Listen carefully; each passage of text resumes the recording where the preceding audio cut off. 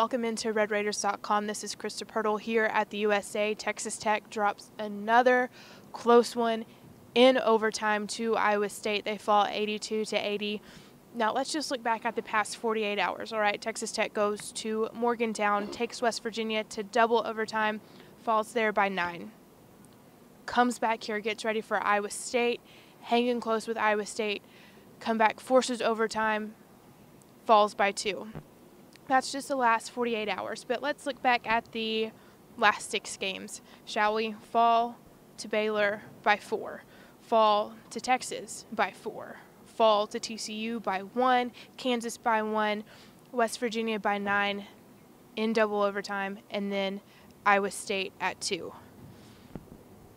Tough stretch for these boys here at Texas Tech. But the big thing is that they're fighting to get past it. They aren't used to this feeling, and they're not phoning things in. You saw guys that played a double overtime game. Justin Gray will play his heart out for you, and you saw that tonight against Iowa State. They played their hearts out tonight, but still dropped it. These guys could have just been like, I mean, that's fine. We just probably aren't going to make the NCAA tournament, so we'll just, I mean, that's fine. Baseball comes here on Tuesday.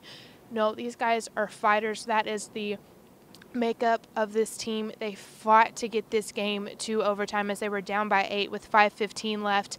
They attacked the basket, made some big shots, went 9 for 9 at the free throw line in the last 3 minutes to send it to overtime. These guys are fighters. That is a huge thing, and you've just got to think that they're due. You know, they've got to get something. Yes, they did get Baylor this time last week, but you know, something on the horizon has got to be there for these Red Raiders, and it's not because, oh, it's been rough, they should get this handed to them. It's because they've worked for it. Aaron Ross goes in after he has a down game and puts up about 1,500 shots by himself in the gym. These guys are working for it. They're just right there. They just cannot get over the hump right now. So today, going back to this game, the big key for Iowa State was the 3-point shot. Goodness gracious, Matt Thomas could not miss in the first half. Actually, he missed once, but that's once. He finished the first half with about 17 points, finished the game with 20. Monte Morris did what Monte Morris does, scored for 23, had 6 assists, just was a huge presence for them, especially after Nazmi Trulong and Deontay Burton both fouled out late. It was Monte Morris that really kept things going for Iowa State, to hang on to this win. Now Texas Tech, 4 guys in double figures. Naeem had 17, Zach and Justin both with 16. Zach had a double-double, 16 and 10.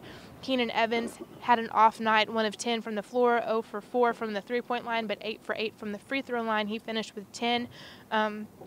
Now, in overtime, a big thing that Coach Beard mentioned was the free throw discrepancy. He said that he was saying, guys, attack, drive the ball, drive to the basket, don't worry about charges, attack, get to the bucket.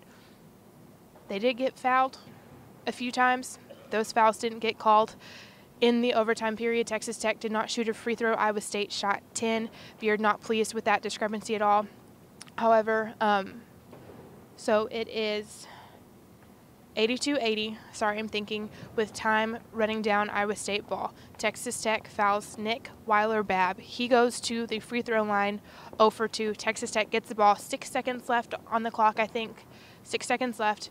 Texas Tech gets the ball. Keenan comes down with it. He gets cut off, as a good defense would do after what Keenan did at West Virginia. So he passes it to Zach Smith.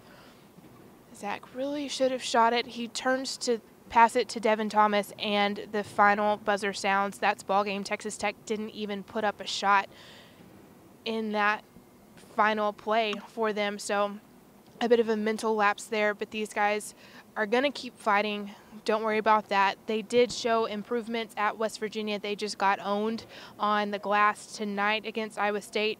They held that edge 37-33, outscored them 21-11, second chance points. Tech took care of the ball, 6 turnovers, 10 points off Iowa State's 12 turnovers, outscored Iowa State 26-12 inside the paint. The bench showed up in the first half, pretty much everyone but Thomas Brandsma, who had played, scored in the game. Balanced scoring, a lot of good things overall, but just the thing that matters, that win on the scoreboard did not come through for these guys. If you want any more information on tonight's game, Tech men's basketball, what is left for the Red Raiders in this 2016-2017 season, head on over to LubbockOnline.com and RedRaiders.com. I'm Krista Pirtle. Thanks for watching.